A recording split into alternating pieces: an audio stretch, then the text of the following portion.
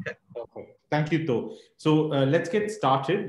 Good morning, good afternoon, good evening, everyone, depending on where you've joined in from. My name is Varun Malik. I'm the CEO of a new age consulting firm called Consolidon. Consolidon is new age in the sense that we did not take the traditional consulting firm model to grow our practice. Instead, what we did, so a traditional consulting firm hires a lot of consultants and puts them on consulting projects. We instead partnered with a lot of subject matter experts like Imran, who's going to be hosting the webinar today. And this model of working with subject matter experts rather than traditional consultants helped us grow very quickly. We set up in 2017. By the end of 2019, we were already 500 consultants. We'd already delivered about 200 consulting projects across the GCC region where we operate. We decided in 2020 that we're going to spend at least 20% of our capacity in giving back or in supporting other businesses to get back on track after the initial shock of COVID-19. So last year, for example, we got about 700 business leaders from across our region to help small businesses and micro businesses because they were the ones who were suffering the most at the first. So there's a project called the Superheroes Project. This year, what we decided to do was with about 70 of the boutique firms in our ecosystem, we decided that we're going to put together this web summit, a 7-day web summit. Today is actually the last day, day 7 of this web summit, where we will, our 75 subject matter experts will have panel discussions, webinars, workshops to pass on expertise in different subject areas to our audience. So we've had more than 1,500 participants over the last 6 days. So really looking forward to this last day. This is the second discussion that we're having today. It's, like I said, led by Imran. Couple of quick housekeeping points. Feel free to interact during this discussion. We've made it possible for you to unmute yourself, switch on your videos, and interact with us during the discussion. So please do feel free to ask questions on the chat, raise your hands, and ask questions as well. And look out for certain giveaways in the chat as well. So for example, we're doing a workshop in the evening today. It's from 5 to 8 p.m. Dubai time. We're doing giveaways as well. For example, that's a paid workshop, but for 3 people who are attending this webinar, you can attend that for free as an example. So look out for a form to complete for that. We're inviting speakers for the next edition of Connected Insights. So feel free to enroll yourself as a speaker as well. So that's about it from me, Imran. Sorry for taking a little bit longer than I promised I would. I will pass on to you, and I'm looking forward to your session. Great, Varun. Thank you so much. No, it's always a delight to hear you speak. All right, guys, welcome.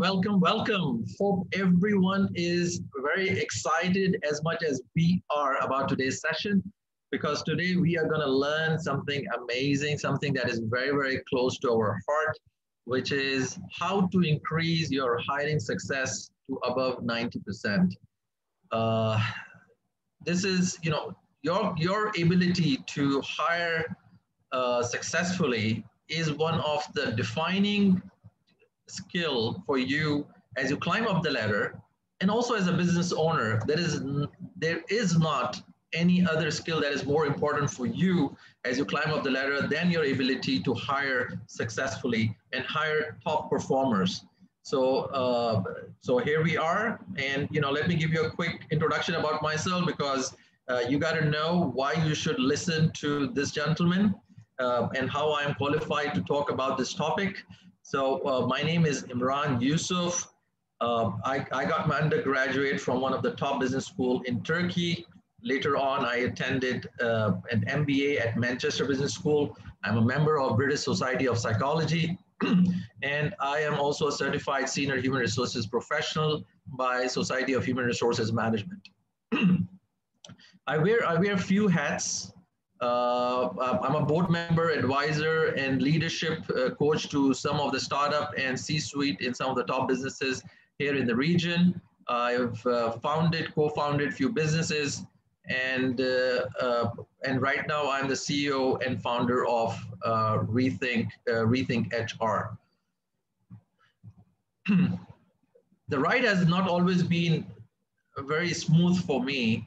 I had to start from at the bottom of the corporate ladder, pumping gas at the gas station, mopping at 7-Eleven, and distributing a newspaper 4 a.m. in the morning, right?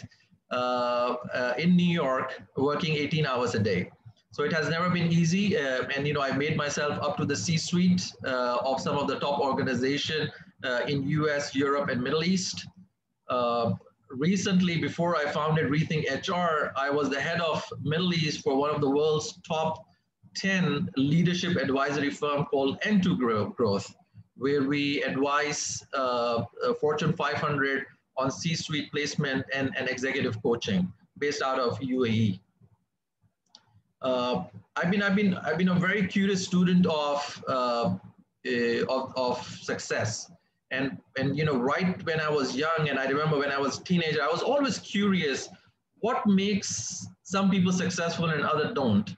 And that search has led me to north about reading 500 books on psychology, science of human performance, and self-development. I've interviewed over 10,000 people, and I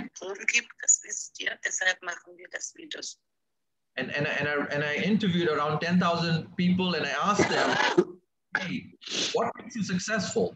What are you guys doing that we are not doing, right? And I've also attended numerous courses at some of the top business schools like Harvard, London Business School, and Wharton. Finally, I have placed and coached about more than 100 board members, C-suite, VP, and directors. So organizations engage us as an executive search consultant to help them find, attract, and assess top talent for you where the stakes are highest. So that's about a quick introduction about myself. And at Rethink HR, we have a dream, just like Martin Luther King. And our dream is to help create HR, a workplace where the co-workers are more excited about their work week than they are about their weekends. I mean, guys, all the frustration and pressure that we feel at the workplace, it doesn't have to be that way. This is all human creation, and we can recreate it. Because you and I, we know very well that when we are happy and excited, we go on to create some amazing, amazing things in our life. It's not the other way around that we create things and then we'll be happy. The moment when we are happy, when we are in that state of zone, we go on to create great stuff. And, we spend more than half of our wake up time at corporate world. And I think, we can make it better. We can really make it better.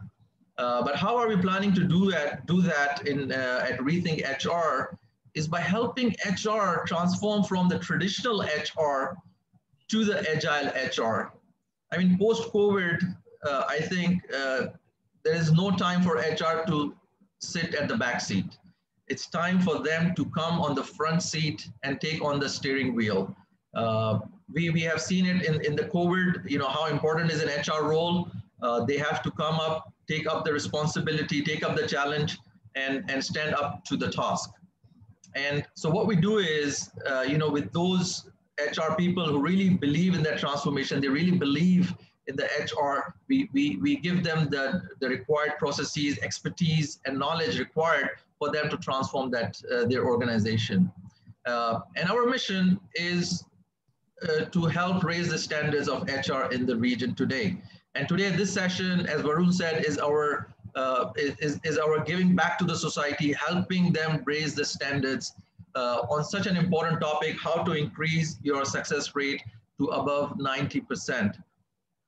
No one, we are not taught about it in the school. Very few training programs that I've attended really tackle the issue and discuss things that are really important. And to be honest, the C-suite headhunter, really, they are making an arm and a leg to provide the services to the corporate world that they want to keep the secret close to their heart. And we believe in sharing, and here we are today. We are sharing. We're going to learn. You're going to learn a lot of stuff today that you can take away and immediately increase your success rate of hiring above 90%. There was a survey done with the CEOs. First of all, we need to establish the importance of hiring and people. And there was a survey done for CEOs, and they were asked, what are your biggest challenges? And these are some of the top CEOs around the world. And the finding was very, very surprising. They have mentioned around about 14 challenges that keep them awake at night. If you notice in the purple bar, more than 50% of their challenges are talent related. And even more surprising, if you look at that, 4 out of their top 5 challenges are talent related. And these are the CEO of the top organizations. You think that they must be doing great at hiring, managing, developing their people. I mean, an organization is only good as people. I mean, as you grow up, as you grow in your business, as you grow in your career, nothing is more important. No more is your intelligence, your strategies, your product. The most important thing is, do you know how to hire the top people, and do you know how to manage them? Let's go through some of the shocking numbers in terms of the cost of mishires. Because unfortunately, when we go to the financial statement in our organization, there is no column, there is no line that says cost of mishire. This has not been calculated. And unfortunately, a lot of us think that we are great at it. But let's look at the fact, the validated surveys and numbers that are available. Mid-managers with the base salary of $100,000, the average cost of mishire is 15 times their base salary, $1.5 million. Can you imagine that? And we are talking about mid-managers. What about the senior managers? At senior level, it becomes extremely, extremely costly, the mishires and the bad hires. There are a couple of other researches as well. One of them identified the cost of bad hire as $240,000, and yet the others are saying that each mishire costs you somewhere around $25,000 to $50,000, which is again huge, right? But it's not. But again, I still believe that the cost of mishire is hugely underestimated, and actually it is not even estimated. But there are some people like the CEO of Zappos, who monitor that and who understand the value. And he has estimated that the bad hire had cost his company well over $100 million. Again, another research by Gallup that says that the mishire and low performance cost the economy, US economy, each year $450 to $550 billion. So I don't know about you guys, but for us, it's so clear that your organization, the economy, is only good as the people, and it's all about assessing the people properly, because God have created us with all different strengths and weaknesses, and a lot of underperforming people are actually top performers somewhere else, but they are not being assessed properly. They have been not put in the right seat, so to speak. And then when you hire the bad hires, it's not only their salaries, right? It's the lost productivity, yes, true, but it's also the impact on the employee morale. I mean, some of us, I'm sure that we're all senior, and we have all worked with some of the colleagues that were underperformers, and it really affected us badly. So it really impacted the morale of the employees, the lost time, and the replacement cost. It's huge. I'm going about it again and again, talking about bad hire and cost, because really we don't bring this to our forefront. We don't really focus about it. A Harvard study suggests that 80% of employee turnover can be attributed to mistakes during the hiring process. So do you see, guys? I mean, 80% of employee turnover, all that turnover can be avoided if we do this hiring right. PwC interviewed around over 1,000 CEOs in 85 countries, and they admitted, these CEOs, that 46% of all hires deemed failure in 18 months. And as we said, bad hires have effect on the performance and the productivity of the organization. Just to reinstate the importance of people, I'm sure some of you have gone through this amazing book, Good to Great by Jim Collin. What a research. It was an I think it's been a decade now. Huh? Time flies, really. So Jim, what he did is he assessed over 1,000, it's like 1,400 companies, and he assessed their performance for 40 years. These are the top companies performing around the world. And he put some very, very strict criteria to select the top among the top. So this is seriously the creme de la creme of corporate world around the world. And it turned out that there were 11 qualifiers based on his qualifications. And in the book, he goes on to find out what differentiate these 11 top companies compared to all the rest. And by the way, I'm talking about the rest, but I can assure you that those, if you take the top 100, they're like super amazing by itself. But these guys were like, they were the crown on top of that. And then he studies and he said, you know, he looked into what really differentiate, and he brought that differentiated down to 6 things that they do differently than other companies. And these are the 6 things. Number 1 was level 5 leadership. Number 2, getting the right people on the bus. And number 3, confront the brutal fact, hedgehog concept, culture of discipline, and technology accelerator. But again, if you notice, the top 2 differentiator are people differentiator. It's about the leadership, and it's about getting the right people on the bus and off the bus and in the right seat, as Jim says. Finally, again, I don't know if you've heard of Brad Smart, who have written a book called Top Grading, and they have an amazing methodology on top grading the companies. Actually, Brad was engaged by Jack Walsh back in the days at General Electrics, and Jack was very keen on, you know, getting his hiring and his people as the top performers. So these guys, what they did is they went on and they assessed 150 companies, and they did an in-depth interview for these companies, trying to analyze the quality of the people in the organizations. And they found out that 25% of the people in these companies were A player or A potential. 50% of them were B players, and 25% were C players. So if you notice, 75% of the managers were underperformer, mishire, or straightforward mistakes. That's a huge number, and it's a very, very validated research done by Brad. And you know, some of our things that we are great, right? And these are some of the great companies, and this is what's going on inside them. So where do we stand here in the Middle East? And make no mistake, hiring high-performing managers are an astounding 800% more productive to average performer.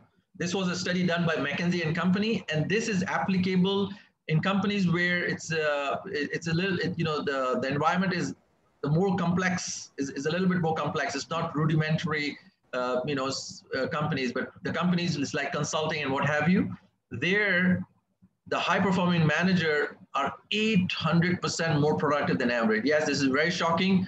It was hard for me to believe, and I went and I looked into their research, and I was convinced that this is true. So this is how important it is, guys.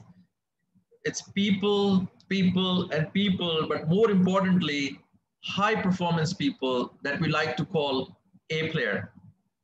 So I hope that I'm able to impress upon you the importance of people in our organization and the huge cost if we take it lightly, or we don't do it right, or we don't learn how to do it right. If there is any question, I'm happy to, please feel free to unmute yourself and pose it if you have any comments. We would love to make it a little bit engaging session. So please feel free to unmute yourself and pose your comment and questions as you please. Now, yeah, go ahead. Is there anybody?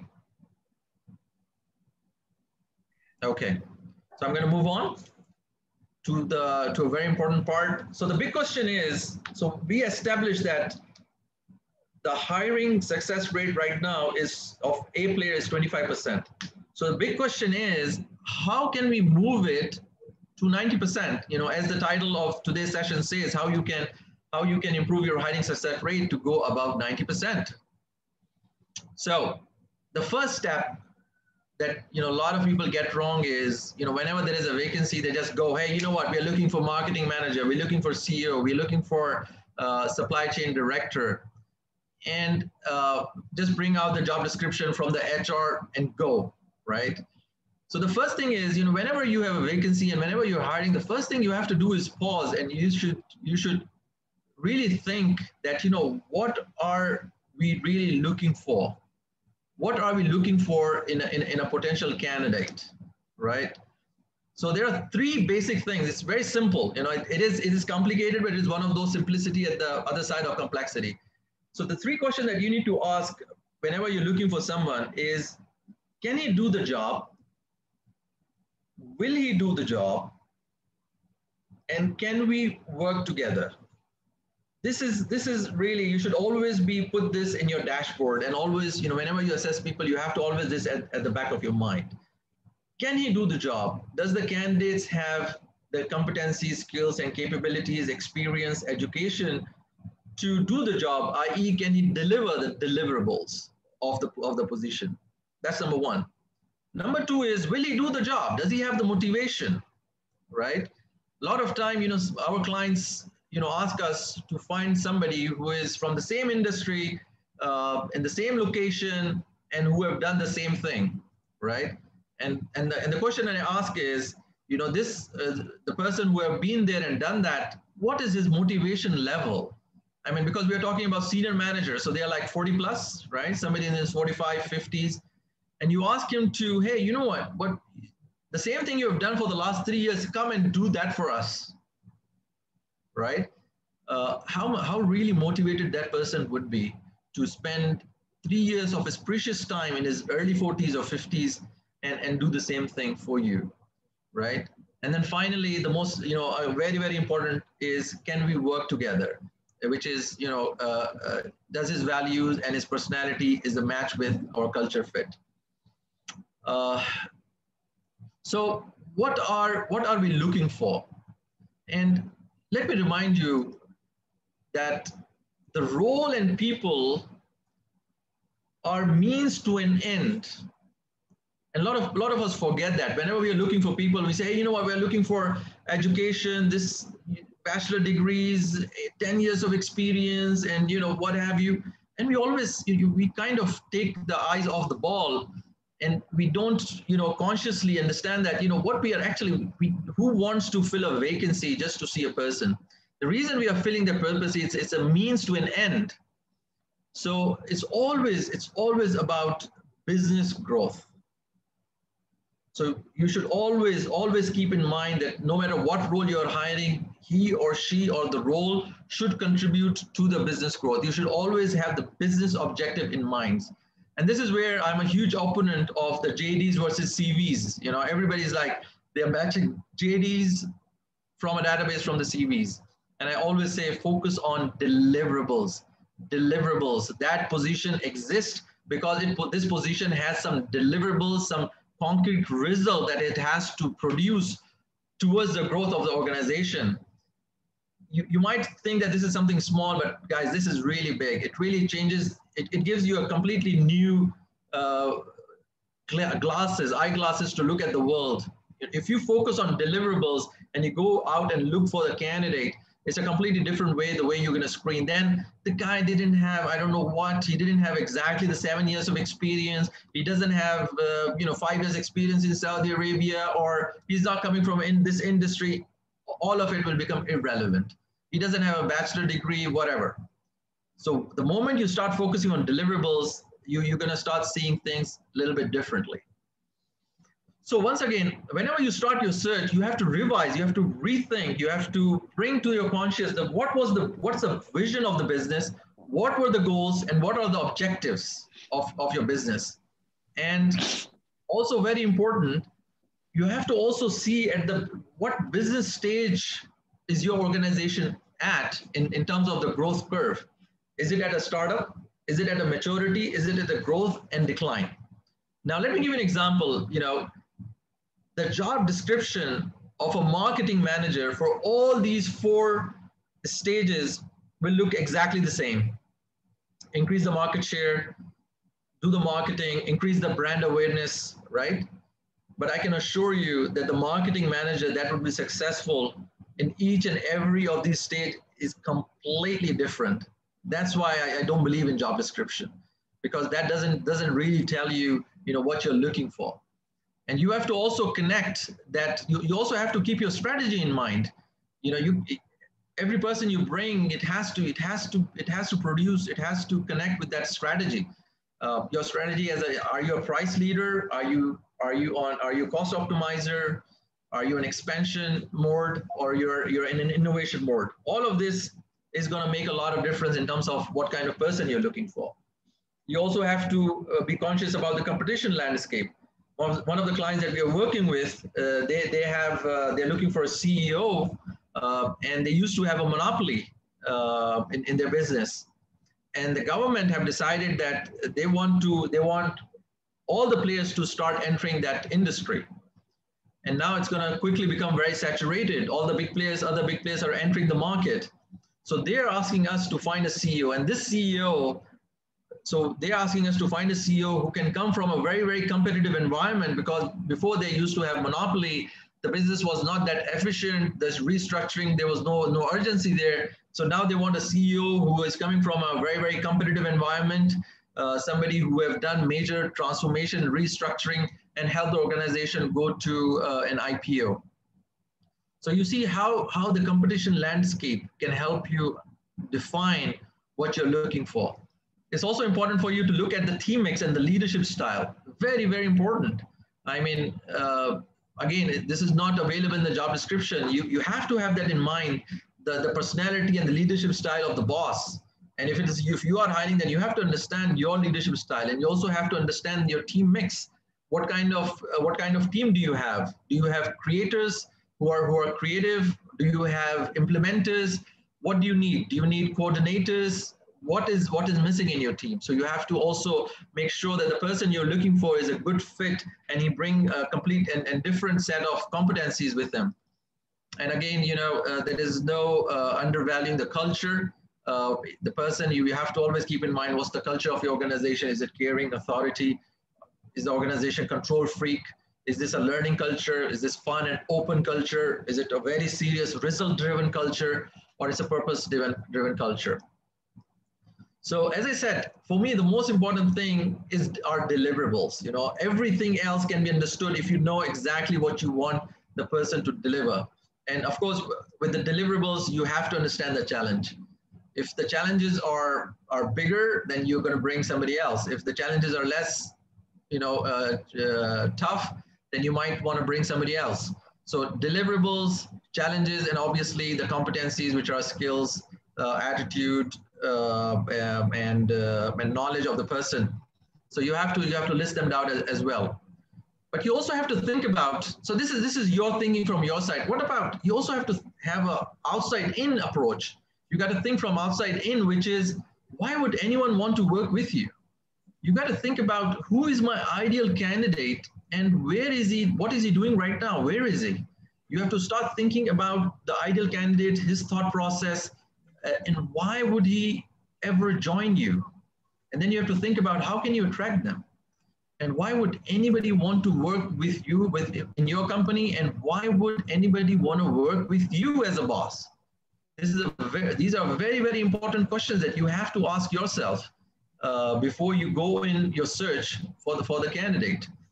Usually people are driven by the company reputation, challenge, future growth, the personality of boss, and salaries, right? These are like top 5 things that any candidate think about whenever an opportunity is introduced to them.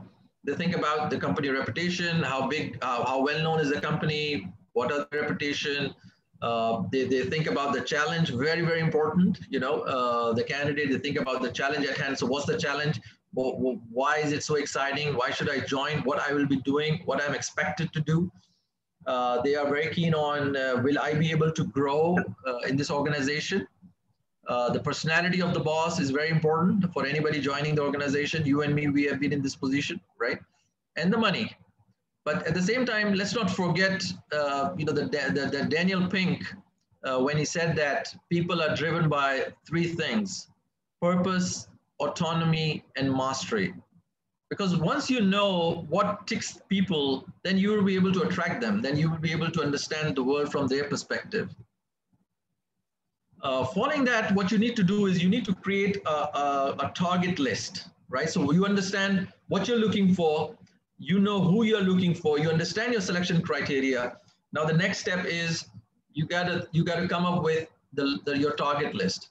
So you need to put down all the list of companies that you think this candidate is working with right now. A lot of people immediately they go to database, CV search and what have you. The first thing, you got to keep your focus, because when you go to your network and you go to databases, you are more likely to get people who are jobless, who are actively looking for a job. And unfortunately, very few of the time, those people who are actively looking for the job turn out to be top performers. Your top performer is somebody who is right now working in his company, very excited, very pumped up, achieving his goals.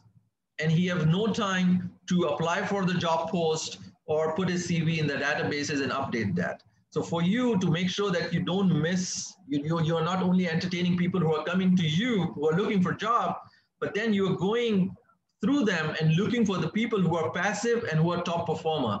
Because no matter how good is your assessment, if you are not bringing in top quality people within your assessment, then your assessment is not going to help. If you have the best assessment in the world, but your pipeline doesn't have the quality candidate, then you will end up compromising, right? So you have to have the list of companies that you think that this candidate might be working right now and he has worked with, followed by you put down the titles, because every organization have different titles. So you can think about, hey, you know what? For example, you're looking for a chief, let's say a chief commercial officer. The title could be VP Sales and Marketing. It could be National Sales Manager, Country Head Sales. All of these, fit into that titles. So don't be misguided by different titles. Look for the responsibilities. And then you populate the names.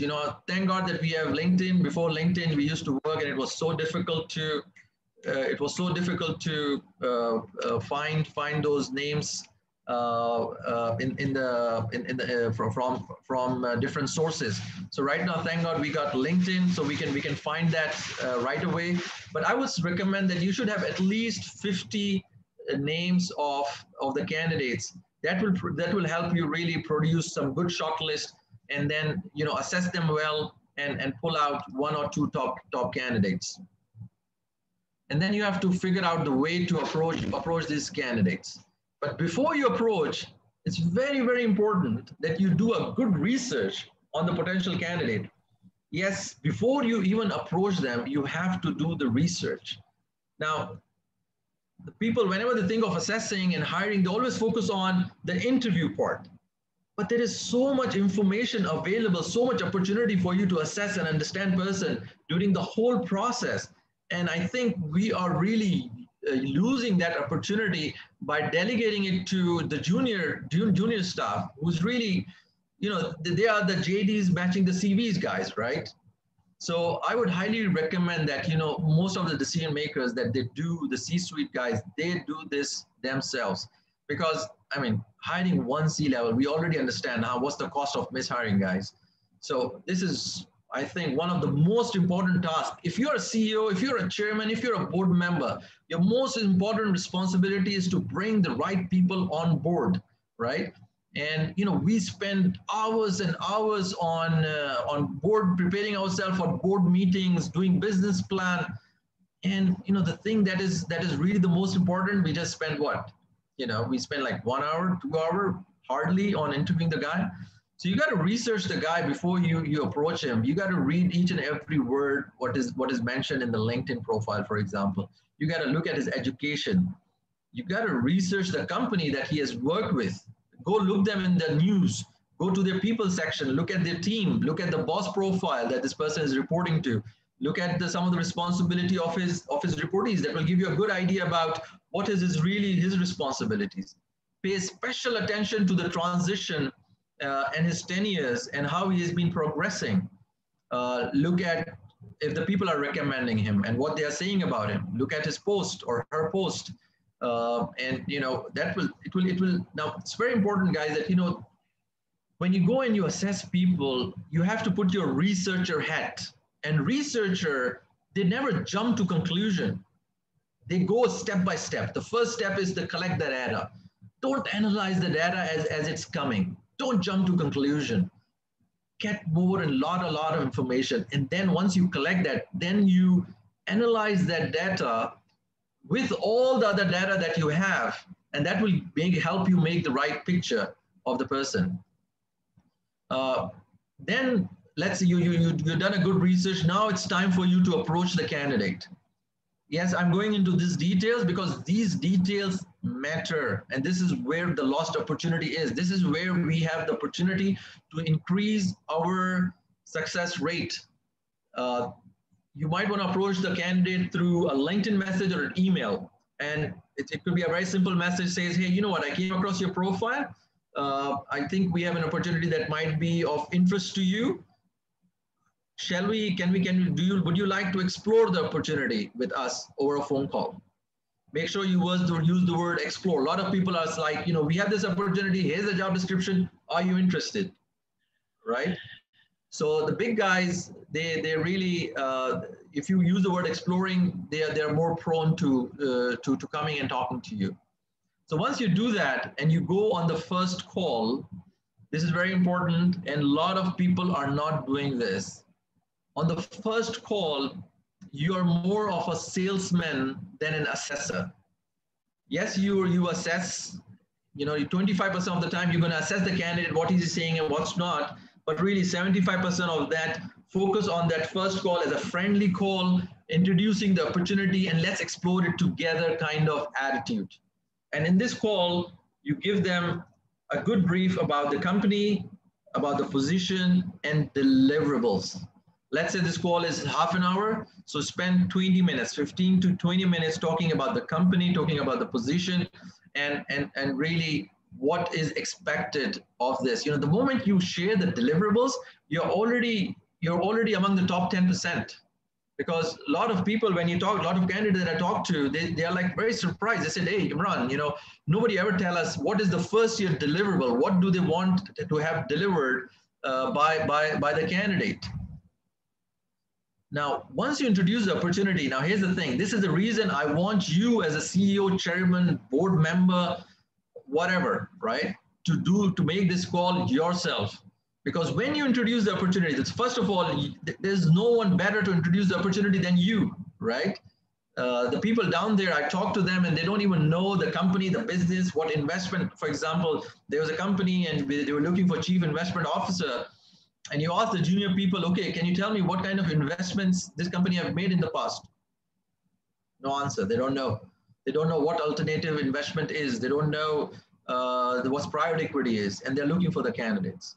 So you can imagine what kind of impression this candidate is getting about your company. So that's why I will highly encourage you, the decision maker, to pick up the phone and talk to the guy himself. It's very, very important. And now, when you introduce the opportunity, you have to be very, very cautious about what kind of questions the candidate asks you right after, when you're sharing the opportunity, the candidate must be asking you some question. And that question will tell you a lot about the candidate, how he thinks, what is important to him. Are his questions related to company? Or is it related to people? Or is it related to the task or the challenge at hand? Or is it related to, hey, you know what the position is going to pay? You see, guys, we are missing such an important opportunity to assess the candidate and to understand his thinking and what motivates him by delegating these calls to the junior people, and you are the decision maker. You know the company, you have so much experience, you can evaluate the person right then and there if this is the right person who fit the criteria that we have set earlier. But also don't miss the opportunity to ask very, very important, very, very selective few questions that will tell you a lot about the candidate. So I always ask them that, hey, so I've shared the opportunity. Let me know what's your initial reaction. What do you think about the opportunity? Just have your raw initial reaction. Again, a great opportunity to understand, how interested the person really is and what are his thoughts about the opportunity. Second very important question I always ask is, let's say, before this call, what were you thinking about your career? Where are you in your career today and where are you heading? Again, very, very important question, right? And then you need to ask him that, hypothetically, if this is an interesting opportunity for you, why would you move? And when you ask this question, what you want to see is what are their pull factor and what are their push factors? Very, very important. When you go in and you negotiate and you put their package and their job offer, all of this going to help you so much to make sure that you get that A player on board because you already know his pain points and his pleasure points. So you got to ask him what you don't like about your current company. And you got to ask him nicely, right? And that's where if you spend good 20 minutes about introducing the opportunity, give him an opportunity to ask the question and let him respond, then he will be ready to share that with you. You have already built the relationship. You have already, built some rapport, hopefully. So now you ask him, hey, I know you're in a great place. You're excited about what you're doing.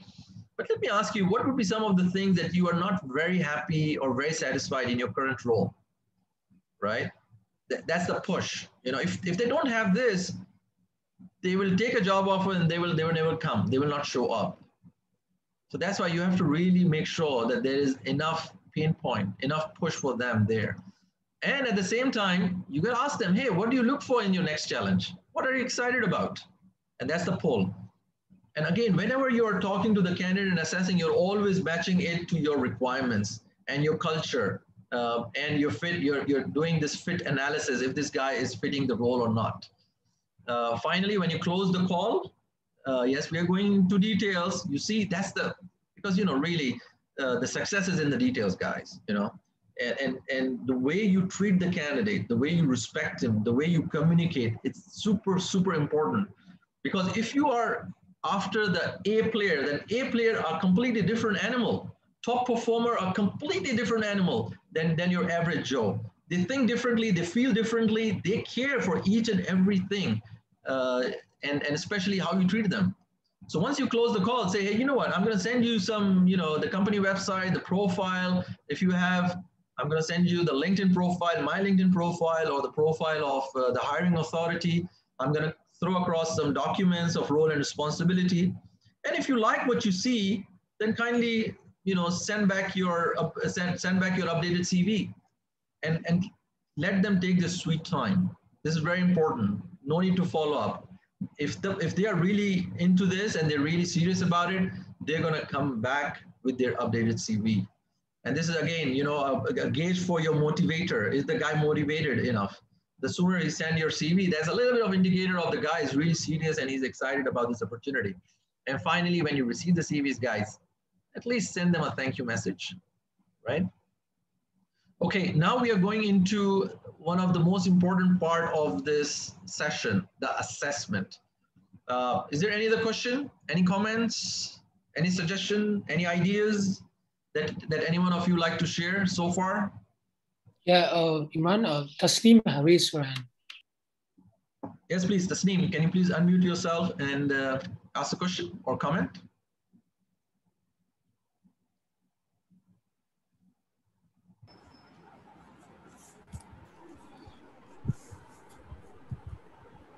Hello, greetings of the day, Mr. Imran. Do you hear me? Yes, Alvaro, I hear you loud and clear. How are you? Excellent, excellent, lovely, lovely. I have some issues with the microphone. That's why I couldn't thank you at the beginning of the seminar. Thank you so much anyway. Most welcome. I have a question. I mean, because obviously you're approaching this for obviously the top performers. Normally, they have employment. I mean, they're working for somebody else. But how would you approach this first call? I mean, obviously with someone who's unemployed, which, I mean, in this case, especially with COVID ongoing, I mean, we see actually, I mean, I'm very into LinkedIn, and I see very good profiles actually who are unemployed for reasons that are actually out of their hands. So how do you approach this? Because, I mean, obviously, they have the motivation, obviously, to find a job. So it's something that, I mean, it's on the nature of a, you know, of a professional. Obviously, they need to feed their families and to, you know, and to survive. So how we can really see, besides that need, is the you know, the interest and the motivation of the candidate to be the right candidate for the job. Right, right. So in terms of the candidate being the right, the beef will come in the assessment part. You know, once we go through assessment, you really understand that more. But, you know, usually the way we go about it is, you know, whenever we create that list of people, then, you know, we look, if we know somebody who can introduce us to that person, that's always the best, because the warm introduction is always better than a cold one. But if you don't have any other option, then, you know, you just send them a message through LinkedIn, or if you have their email, you send them an email. Hey, you know, I came across your profile, looks very interesting. I would like to discuss an opportunity with you. Are you willing to explore? And then, you know, once he responds, you just take on from there. And then, you know, step by step, right? It's a step-by-step process, you know, and end of the day, it's the candidate, you know, you can't do his thinking. You can't overthink about it. Your job is to introduce the opportunity in the best way possible. So what I'm saying is, let's do what is in our control. Approach as many people, relevant people as possible. Be the best communicator that we can. We don't want to oversell. We don't want to undersell. And we do our job, and then it's you leave the candidate, and the way he respond to you, the way he react, the question he ask, and he will tell you, yes, I'm interested, or I'm not interested as well, right? Does that answer your question, or yeah. Something? It does. Thank you, Mr. Imran. Okay, Alvaro. Nice to have you. Thank you. Pleasure. Tasneema, is she yes. able to unmute? Or? Yeah, Imran, hi. I hope you can hear me now. Yeah, hi Tasneem. Yeah, I can hear you very well. Good morning. Thank you very much. It is really a great session. I would like to ask you about the best assessment that you said. Are you going to cover in this upcoming one? Because this question was asked earlier when you were on that point, actually, in the pre-approach. Yeah. Right. So what do you mean by best assessment according to you? Right. So assessment we'll cover now this, and if you still have the question, then you can really bring it up. Happy to answer that. Sure, will do. Thank you. Tasneem. Happy to have you. Any other question, comment? Yeah, Kannan here. Hey, Kannan, how are you? Yeah, doing good. Just have a base question here. We've been saying that you said 25% would be high performance, and the balance 75 would be like medium performance and low performance. Right. Now, how can we expect the entire, say, from 25%, how can we increase the numbers to 75% when only 25% are like high performers? Right. It's 25% across the industry are high performers. Now, does that mean to say that we expect all candidates or students or employees need to be high performers, or should the rest of the 75% may increase the percentage of medium performers to be increased as high performers? Right. Very good question. I understand your question. Very good question. So I do understand what you're trying to say is that there will always be limited number of high performers. You know, because, you know, end of the day, we are a population. In the population, you have good and what have you. You know, the definition of high performance, Karan, is somebody who is at the top 10% of the job, of the position, right? And you have a performer. High performer doesn't mean that he is, he's only at a C level. You have high performer at all the levels, right? Mm. And your and my role is to increase that percentage, because, you know, we care about our company and our organization most. So our role is, once we understand who are the top performer, what are their qualities, what are their capabilities, and then we know how to assess them, our role is to increase that percentage. And the research and business cases have proven there are organizations that were able to increase in the whole company. They had a top performer at 90% plus. But it's a long process. It's a long process. Once you start today, once you understand now this, it's a long process for you. I would say that within 18 months, minimum, that you will be able to slowly replace the bad performers, bring that culture of high performance. And the interesting thing is, once you start at the top level of the organization, right, and you start bringing the top performers there, top performers, they know who they are, and they can feel the top performers. So once you bring them, they have high standards, and they will start bringing the people underneath them. And slowly, you will have the culture of performance, and things will change. Yeah. Got it. Yep. Okay, great question, Kanan. So I got to move on. We got limited time because this is the beef of this presentation. Now, so these are the list of of each and every one of predictor for the performance of the job. I know this is a long list. So what we did is we made it in a smaller format so that you can easily understand. So these are the predictors, and this is how good they are in predicting the job performance, right? And if you noticed here, the interest, the education, the job experience, and unstructured interviews that most of the companies focus on, they are really the worst indicators of job performance. And if you look at the talent acquisition department of all the organizations, this is what they focus on: the job experience, the years of experience, the education, and interviews are usually, at least in my experience, it's like 70% unstructured.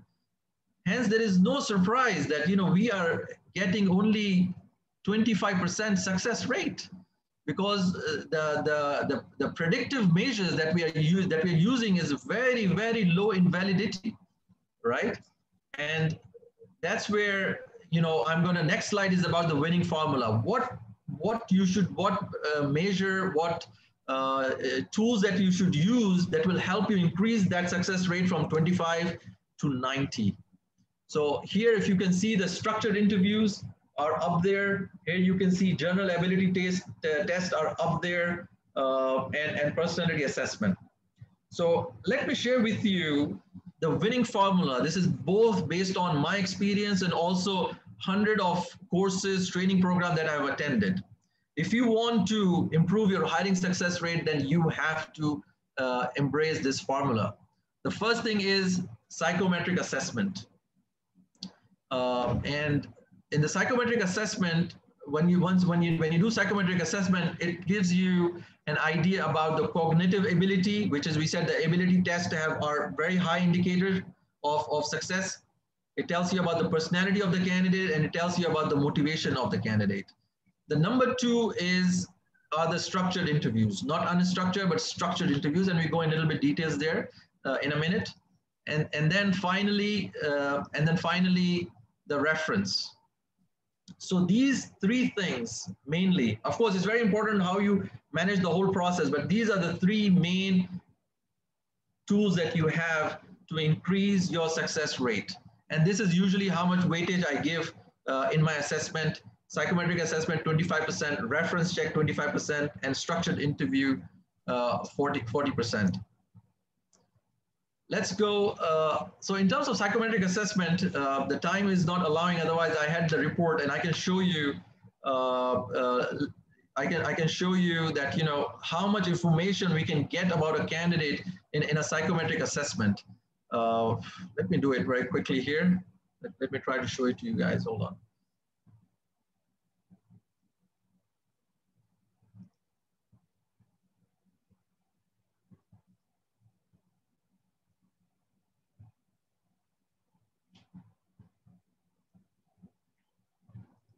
Because there was some question regarding the psychometric assessment. So this is one of the assessment. There are quite few good ones out there, but this is the one we use, which is CIDS. It's a UK based. They have done around 5 million assessment around the world. And just look at the amount of information you can get about a candidate through a psychometric assessment. And I'm sure most of you do use psychometric assessment. You look at this. This is a huge 20-page report. And that tells you about how the person is when he interacts with his team. How is his leadership style? How is he as a subordinate? How is his influencing style? And what kind of career theme that is? Is he a creative guy? Is it a realistic guy? What kind of role that he will be successful in? And most importantly, this 15Q profile, it tells you exactly what the person is made of. I mean, imagine this kind of information before you go into an interview with a candidate, right? And you see that this guy, for example, is high on intellectual. He's very, very dutiful. He likes to follow the rules. He's socially bold, and he is a little bit radical. So this guy is gonna usually choose untraditional approach to the things, right?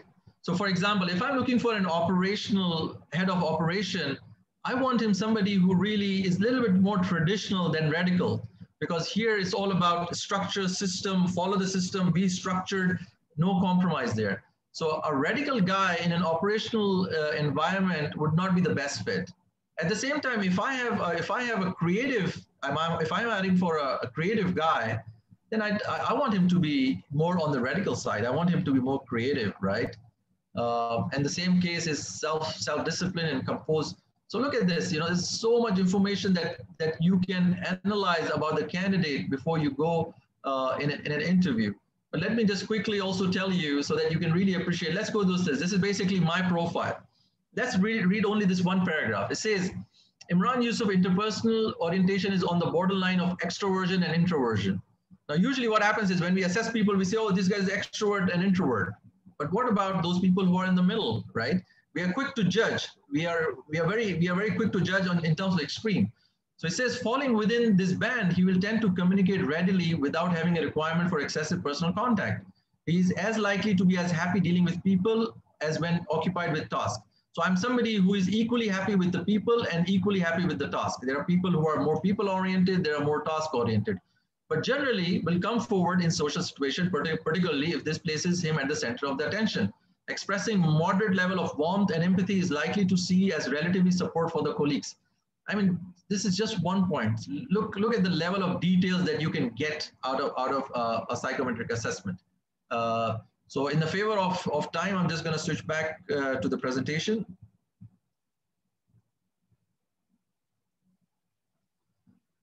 So once you know, once you have the psychometric assessment done, now imagine the kind of information you have and you're going into an interview. And then again, the psychometric assessment is a report in your hand and you are a doctor.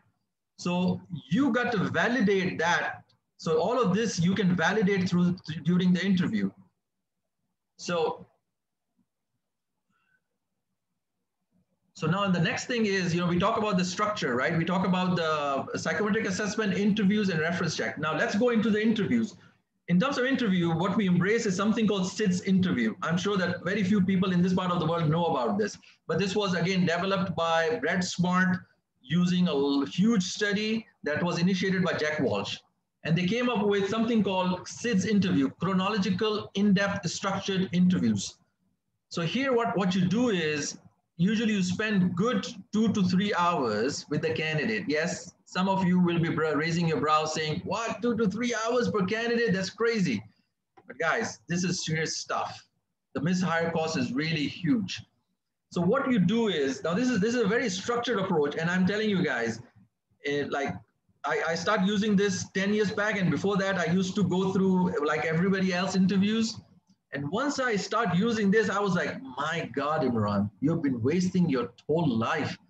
And I used to think this is a guesswork. Once you go through this process, the candidate will be, all of that information will be right in front of you, and you will be able to judge so much easier. So the way it works is, of course, there is like only on this CIDS interview, we spend, there's a workshop of 2 to 3 days only on CIDS interview. But I'm going to go over it very quickly. The way it works is you go through the educational background, it's chronological. So it starts from the way it starts and it goes from each and every position and move forward. But most importantly, you focus on the 3 most recent and relevant experiences. And this is how you go about it. First thing you ask is, Mr. Candidate, how did you find that opportunity? How was the opportunity introduced to you? And that is a huge opportunity for you to understand the thinking of the candidate. Now, he has already left a company and joined another company. And here you have a situation where you want him to leave his company and join your company. So if you ask this question, that how did you find the opportunity and what was appealing to you, why you left your company and why you joined it, it tells you a lot about the candidate's thinking style, his decision-making ability, what was important to him. And then you go into, what was the role and deliverables of the position that you were asked. And then you say, when you joined the company, what did you find versus what were your expectations, i.e. what were the challenges when you joined the company? You ask about the boss and the team. Who was your boss? What about the team? How was the team? Now, once you understand the context, because why you're doing this, because you need to understand the context.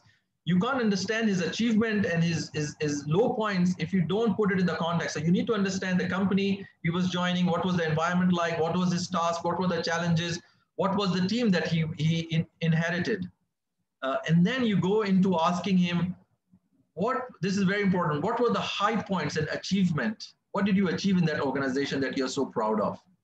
And there you use a technique called STAR, which is you ask him, you don't let somebody say, oh, you know what, I increased the sales by 200% and profitability by 50%.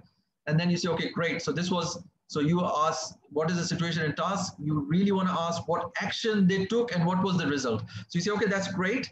Can we rewind back a bit? And can you tell me what was the situation like? What was the sales when you joined the company? What was the profitability like? And what was your plan at the time? What you wanted to achieve and what action you took? And then you link it back to results. So when you do this, and then you ask them, hey, you know what? Nobody's perfect. What was some of the disappointment? What was some of the low points? What do you think that you could have done better? And then finally, why you left the company. Now, if you do this, there's so much going on inside this, guys, that I cannot cover here. If you do this for 3 positions, my God, the kind of information that is coming to you is unbelievable. And I can assure you that, it's like, other type of interviews, like, give me an example, tell me a situation where people can make up things. In this situation, people will not be able to make up things because you are going into details. You are not just saying, oh, you know what, we had a great year. No, what do you mean by great year? What was the sales like? What was the sales in the beginning? What was the end? What did you do differently? What were the products look like? So you go into details and you dig deep. And then the guy understand, in my experience, I've seen that once you do it one time, the guy understand, oh my God, I can't trick this guy. He's going into details.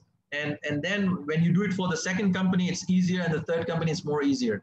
So you get so much information about the candidate that really it take out the guesswork from the hiring. Now, while I'm doing this, so this is almost like a storytelling, right? So he's telling you the story. I did my education here. I went to this company. This is what I did. This were the challenges. This was the team like. And then especially with the team, you go in more details. Okay, you inherited this team at that time. What did you do about it? What changes did you make? Did you fire anybody? Did you hire more people? What was your team like when you left, right? That also tells you about some of the leadership style. And you also ask about what the team think of him and what was boss would have think of him if we would talk to his boss. Now, when all of this is going on, at the same time, in our background, what we are doing at the same time, we are validating the psychometric assessment. So you're going in that interview with the whole psychometric, whole heap of information about the candidate, his style, his personality, and you are validating. So as he's telling you, you know what kind of person he is, and you kind of interrupt and you verify that information. A lot of people are very much in love with competency-based interviews. I like them, but I'm not a big fan. I'm okay with it because when you put somebody in front of you, say, hey, give me an example where you show that you were a great team member. I mean, this is a leading question, isn't it? You're already putting him in a situation that he has to tell you. That's very leading, right? And the guy will come up with either a story, or I have seen some good people can't answer that question right away, right? But when you go into a story mode, chronological, one by one, you are helping him tap into his memory, go into that situation, go into that company environment, and really start sharing the stuff with you. So what we do is we have the competency on the back of our mind. Actually, I have that in my notes. And as he's giving me examples, I'm ticking the competencies: leadership competency, tick; learning, tick; strategy thinking, tick, right? So I'm doing it at the back of my mind. At the same time, I'm very cognizant of the motivation factors. You see, when the guy leave and when he joined the company and what are the motivators, it tells me a lot about that motivation. Very, very important. The part which is, if the guy is, can he do the job? Will he do the job? The culture fit is extremely important. And then I have a couple of more lists in the back of my mind. There are some things that are must for me, no matter the position, no matter the territory. These are must for me when I'm interviewing people. And if the people don't have that, I can't qualify them at all. And I also have a list of derailers. Let me share that with you. So the must for me is integrity, discipline, communication skills, emotional intelligence, learning agility, and purpose and goal, and somebody who is bigger than life versus somebody who is only talking about me, me, me. I did it. I was the one. I did that. I had that achievement, right? So integrity, basically, there are so many ways to find out. If somebody, you give an opportunity and if somebody is bringing up some of his weakness and he's very comfortable about it, he's talking to you very openly, very comfortably, and the information he's giving you is detrimental to him progressing in this role. And he's very comfortably telling you that, you can understand this guy is, you can never be sure 100% about the integrity, but that this guy is way up there.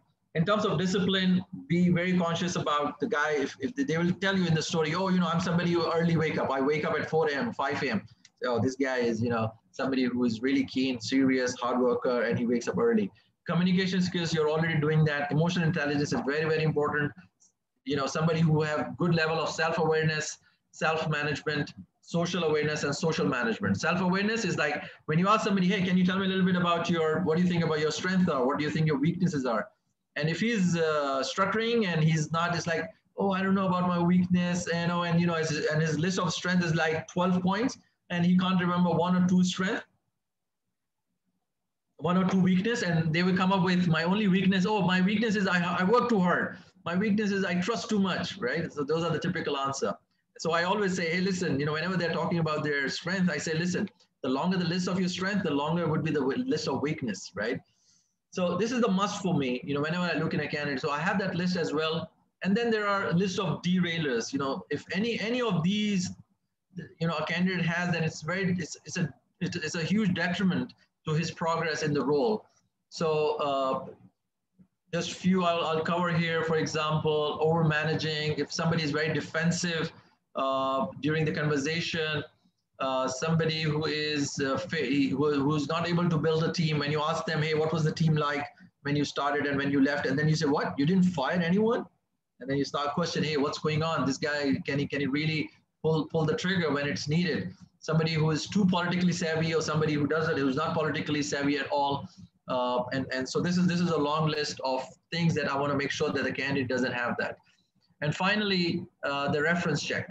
Again, reference check, guys, we can spend a day on this. It's not done right. The most important thing is that you don't only focus on the references that have been submitted, but you also tell the candidate in front that, hey, listen, we'll be approaching other companies as well that you have worked with, not only the references that you have done, and go and talk to them. talk to at least 3 different companies, talk to the boss, talk to the colleagues, HR, direct reporters, and also be structured in your question when you ask them.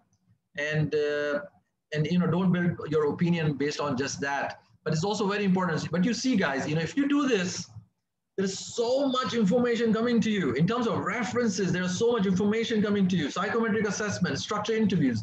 Now what you do is you bring all of that together and take as much notes as you can, and then you analyze that if this person is among the top or not. Finally, what are some of the common reasons for bad hires? We said that there is a huge ratio of bad hires. A lot of time I see that a lot of people have overconfident in their capability of assessing the people. They say, oh, you know what, I can feel it. I got my guts. Guys, hiring is a science, right? And it's a science that has to be learned and developed.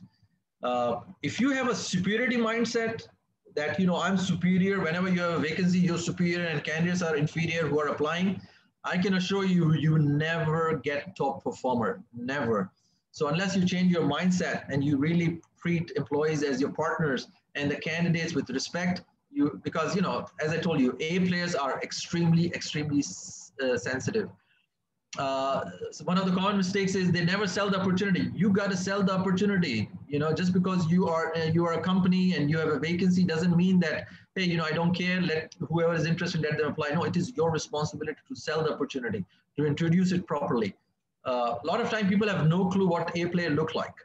And A player, as I said, is a different animal, and they have a slight of attitude. And why not? Because these are the people who really take organization from point A to point B, right? They have huge achievement, right? Multi-billion-dollar sales, partnership, acquisitions, turnaround organization, So these people, when they talk to you, when they come in an interview and they talk at your level, don't get offended because, these people have done some great stuff. And I know that, it's not the bad attitude, it's a little bit of confidence. That A player, it's very difficult to find an A player who are humble. So whenever a lot of people are, they just like, whenever they look at somebody, they say, oh, you know what, I don't know. They're scared, they get scared. They say, how I'm going to control this guy. Whenever you have this feeling, oh my God, how I'm going to control this guy, you have to tell inside, maybe I have an A player sitting in front of me. Talent acquisition process, the normal talent acquisition process of the companies, A players are allergic to it. The junior people calling them, asking them stupid question, there's nothing that puts them off more than filling the forms and asking those stupid questions which are already there in their CVs. And a lot of time, people are relying on active candidates who are looking for opportunities within the databases. Top performer, as I said, they don't sit in databases. They're not active there. And very important reason for mishires is because of rush. Oh, I need the guy yesterday, we need it today. I mean, what were you doing all this time? You knew the guy was leaving. And all of a sudden now that he have given the notice period and he's about to leave in a week, now you're waking up. Come on, guys, this process takes time. And, you have to have that. And a lot of people, they have small pool of candidates. If you have a small pool of candidates, it's very difficult for you to get, good candidates. And the reason a lot of people have small pool of candidates because they overemphasize on industry expertise, local experience, and nationalities. Guys, try your best. Unless it's a must, don't make it a must.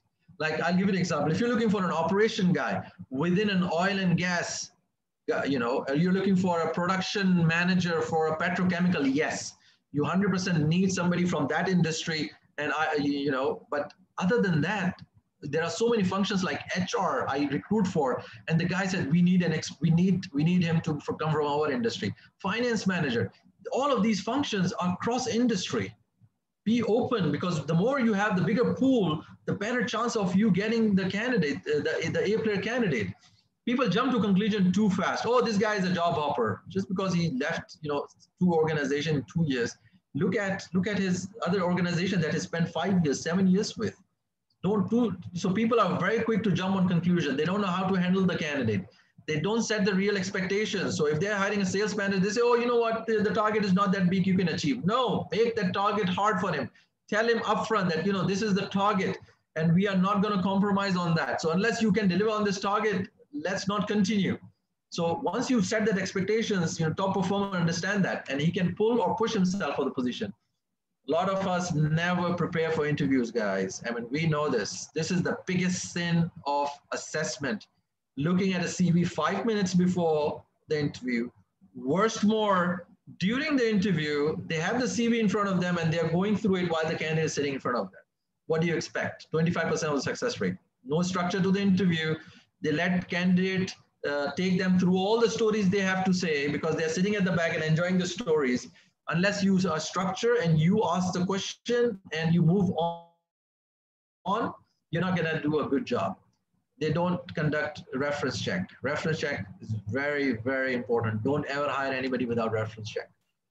And I would say, be flexible with the salaries, guys. I know. I live in this world and I know we have salary range. I know we have salary structure. But remember that we talk about the means to an end.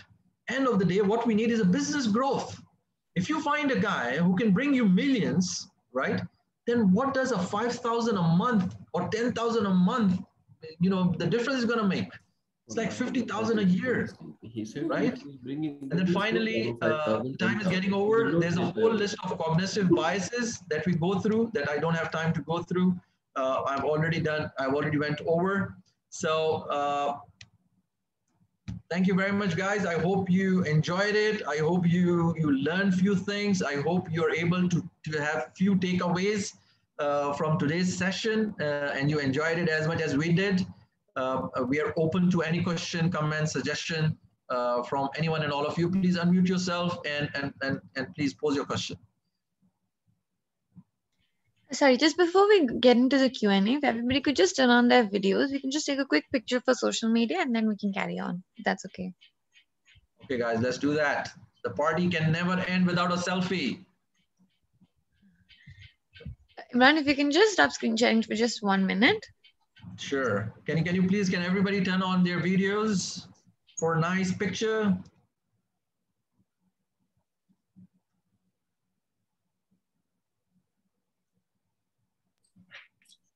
Imran, so stop sharing your screen. Sure, sorry. Looking sharp, guys. Abdul Khalik, you're here. Faris, looking great, sharp. Mashallah, is always amazing. Ashik from India, Habib, Abdul Kareem. Hi, Abdul Kareem, how are you? Kamal, Rakesh, great to have you guys. Thank you very much for attending the session. Muhammad Abd, yay. Okay, awesome. I'm going to click the picture now. 1, 2, 3. Okay. Cheese, everybody. Cheese. Thank you so much. Great. Okay, guys, any question, any comment, any suggestion, please come forward. Let's have a chat. Let's have a quick chat.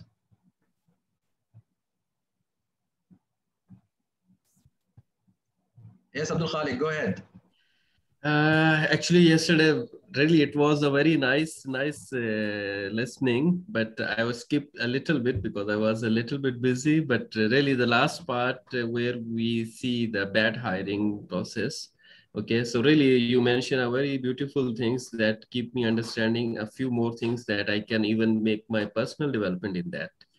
So regarding the reference check, like you said, the reference check from last 3 companies. So is that important for reference check for last 3 companies, or like, okay, if someone having a very good experience, so we should focus on 3 reference check, or is that okay with 1, the last one? See, as we establish the hiring, especially with the senior management, Abdul Khalik, this is so important, right? This guy can drive your organization, right? And if there is any information out there that can tell you a little bit more about the person, his personality, his performance, then why not? I mean, you have seen it can cost $1 million. So talking to at least 3 companies where he had the relevant experience, which really help you validate what you have seen in the assessment, in the interview stage, and then you will really build a complete picture. And it's amazing. It's amazing. When you do reference check properly, it's amazing, because I always, for example, I interviewed one guy. He was in automotive.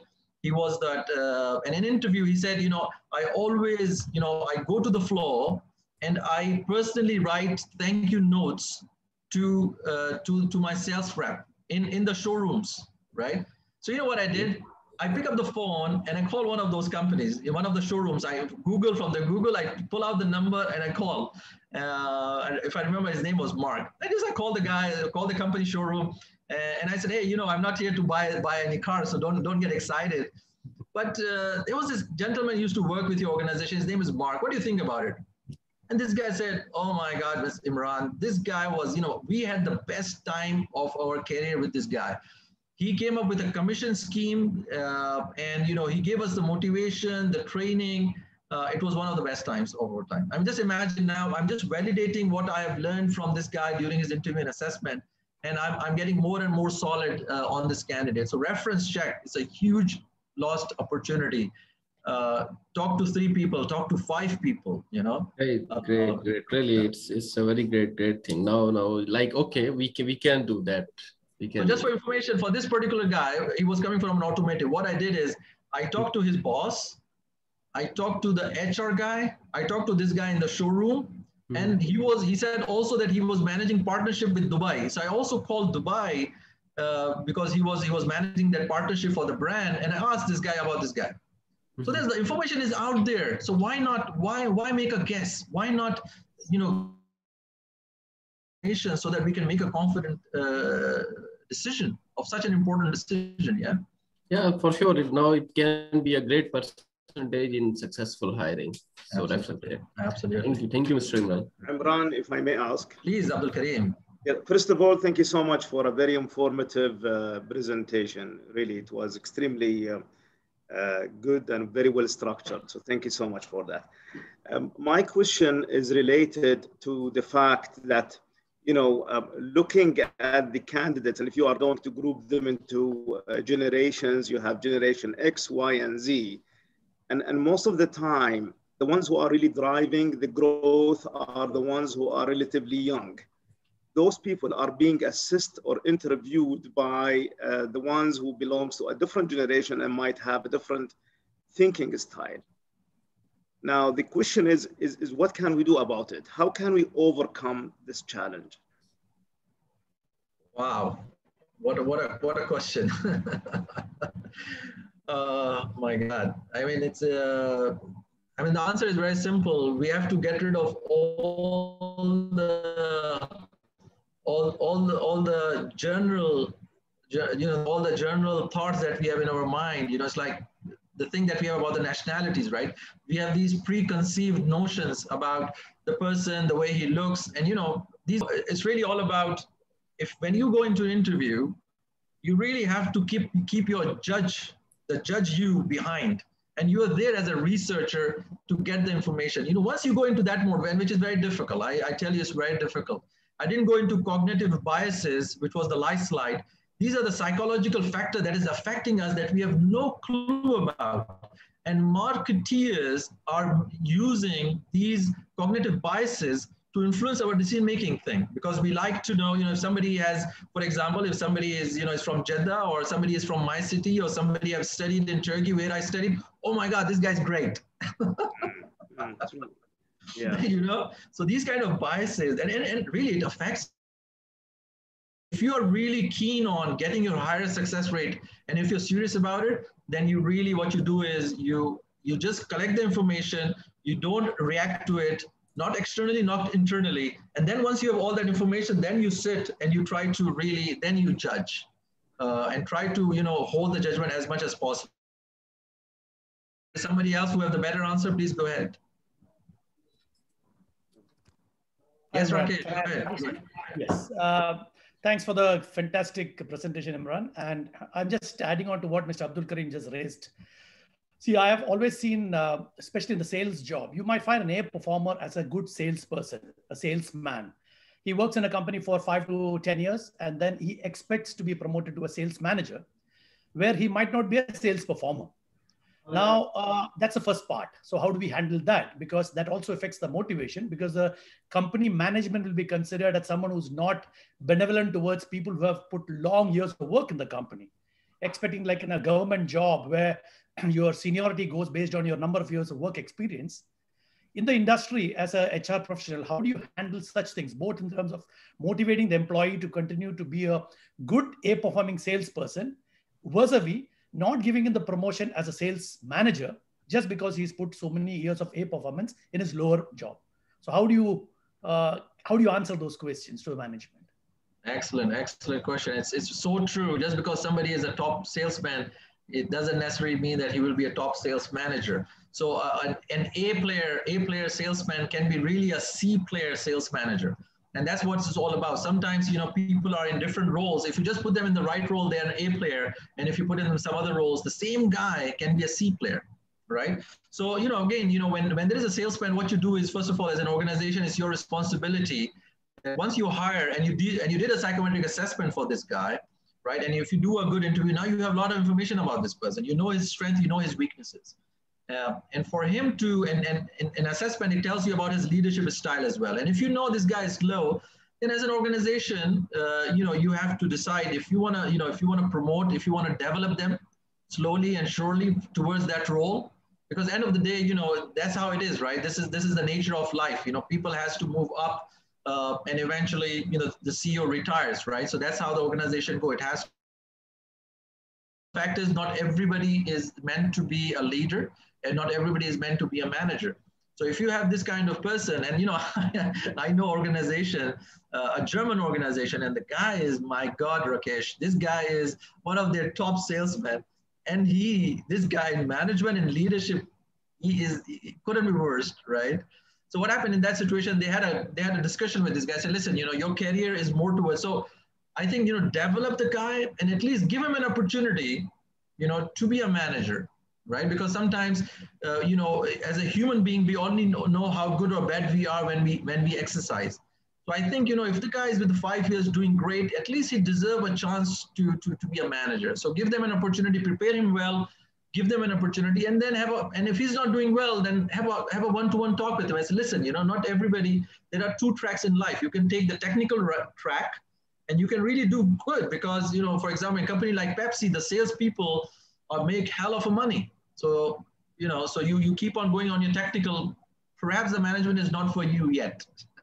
But also that brings me a very important point that I had in mind, which was, I think it's related to Abdul Karim. Now, you also have to be cognizant about how the people are changing. Now, for example, in sales role, in the good old days, you really wanted somebody who's extreme on extrovert because there was a lot of knocking door physically. There's a lot of cold calling, right? Nowadays, with LinkedIn on all these social media, what I'm noticing is the introvert are becoming more successful. And there are some studies in Harvard and Harvard Business Review that you will see that the new successful salespeople are, interestingly, they're introvert because there is no more need. So that is also, you have to be cognizant. So imagine you don't understand this and you just keep on, oh, this guy's not extrovert, out. So nowadays, and also there is this psyche that, the world is kind of tired of these hard-hitting salespeople. So whenever there is an introvert who is not selling himself hard, people get more comfortable talking to him. So again, it's all about the preconceived notion we have in our mind. We have to go in every discussion with open mind. Yeah, Imran, if I may just comment. Please. I think, a few years back, the structure, the way we operate, the formula of success, if you wish, for our own businesses is more or less predictable.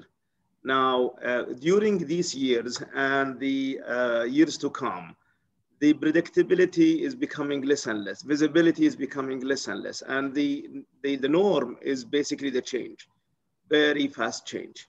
And I think, while you might recruit people today for the current need, can they be flexible enough and innovative enough to accommodate future changes that we might come across? So I think maybe part of the hiring is you might need to consider that the ones that you will be recruiting are flexible, innovative, and they are digital savvy, and they understand or they accept or embrace change as they come. I think this is becoming a norm now. Do you agree with this? Excellent point. And what I would suggest is whenever you hire, Abdul Karim, focus on people who are high on learning agility. Yeah. people who are high on learning agility, you will find that they are not hard-headed, they are flexible, and it can tell you, when you ask a candidate about, how many books he reads, how many courses he has taken, that will tell you a person who is really hungry for learn. And I think and also, to be honest, there was a study done by Luminger that says that if there's one thing, for a CEO, there are a lot of competencies, they say 12, whatever, but the most important competency for CEO is learning agility. Because he's there, he learn about the company, he learn about the competition, he learn about the economy, he learn about the opportunity. So that learning agility, I think whenever somebody is flexible, he's high on learning. That will be a good indicator, but excellent point, really. Okay. Any other question, comments? Hi, Imran. This is Mercy. Hey, Mercy. Hey, happy to have you back. Same here. I just want to comment to what I can't recollect his name, but he spoke about a salesperson that has been in an office for like 5 to 10 years in the job, and he's expecting to be promoted to a sales manager, and it's not happening for him and all that. You made a very strong comment that maybe leadership role isn't for him. Probably the organization has discovered that, but he hasn't come to the realization that leadership role isn't for him. For such a person, I would suggest creating a distinct role for him. What can he do? Can he mentor? Can he coach?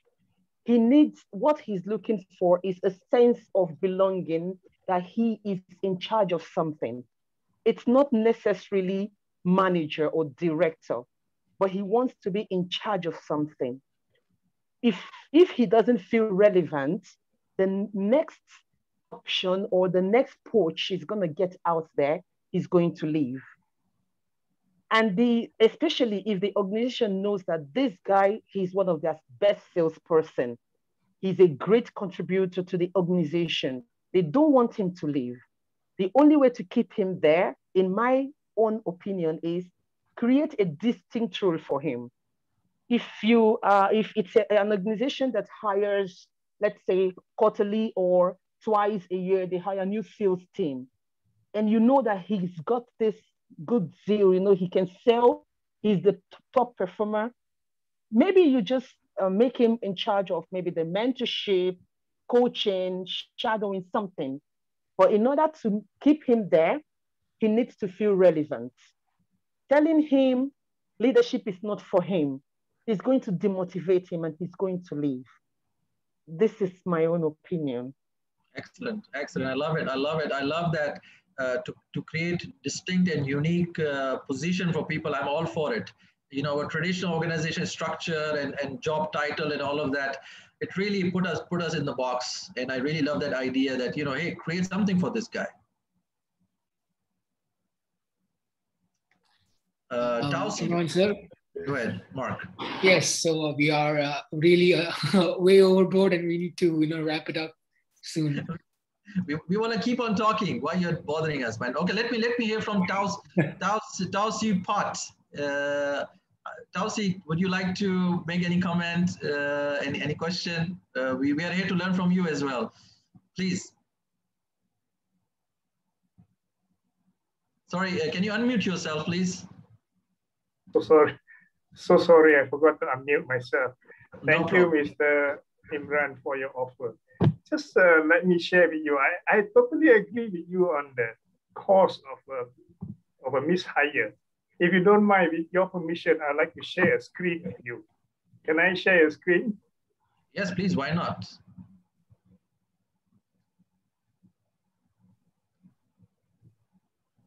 Okay, guys. I have a simple chart here. Some of you may agree or you may not agree. We start with ground zero, where an employee resigns and you have to replace him. These are the steps. Some of the steps may vary depending on your company. You can take a screenshot of this. Normally, typically you will go by notifying the employee HR department. They come up with an advertisement, and the advertisement may stay. I've come here with a timeline. Minimum 30 days, for maximum 45 days. then the shortlisting process, the call for interviews, interview shortlist, finalize the interview. All these would roughly take about 83 days if you are fast. You may be faster than that, it may be about slightly shorter, but if you work slow, it may take up to 100 over days. And once you finalize, the candidate serves notice and he joins you 3 months later or 6 months later. And the probation may be 3 months or 6 months. Once you make a wrong hire, this is the disruption it's going to cause to your company. The interview process itself is going to take 83 days, which is about 3 months. And by the time he joins your company, it's already 6 months. And by the time he completes his probation, it will be 9 months. 9 months of salary down the drain. Imagine that candidate is, you're paying him $5,000, whatever your country's denomination is, you have blown away $45,000 cost down the drain with no productivity at all. But if you are slow, then if you look at it, 161 days is roughly about 5 months. 5 months plus 12 months here is 17 months. I've calculated fastest, you're going to blow 13 months salary. If you're slow, you're going to blow up 26 months salary. This is just a time chart I normally share with people. You can analyze for yourself. Just now, Imran said about the money part of it. Now I'm talking about the time part of it. You blow up 26 months of your time, precious time, bringing in somebody with no productivity at all. Back to you, Mr. Amran. Lovely, lovely, lovely. Thank you so much, Sal. That was amazing. I always believe that time is not equal to money. Time is more precious than money. Great share, Tao. Thank you so much, everybody. Thank you very much. I hope you all enjoyed it as much as we did. And please stay in touch and see you next time. Thank you, Mr. Imran. Have a lovely day. Thank you so much. Right. You too, guys. Thank you so much, everybody. Thank you. Thank you, Mark and Nitika. Thank you so much. Really appreciate for arranging this for us. Thank you so much. No problem. Thanks, Simran. All right. Thank you. Bye-bye.